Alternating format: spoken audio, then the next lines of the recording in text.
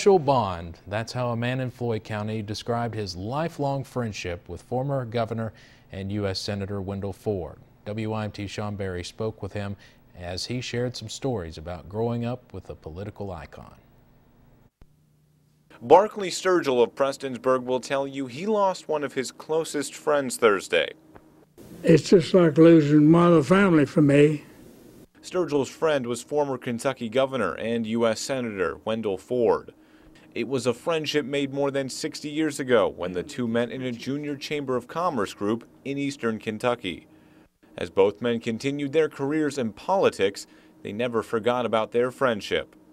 We had such a close relationship, we didn't think about things, just happened along the way, and we did what we could to help each other, I guess.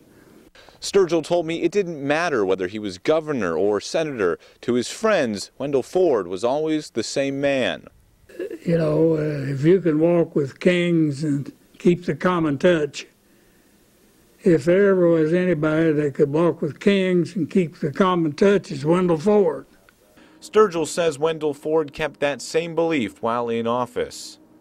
Wendell always wanted to do and work and do something for the, well, first for the country, but certainly for Kentucky.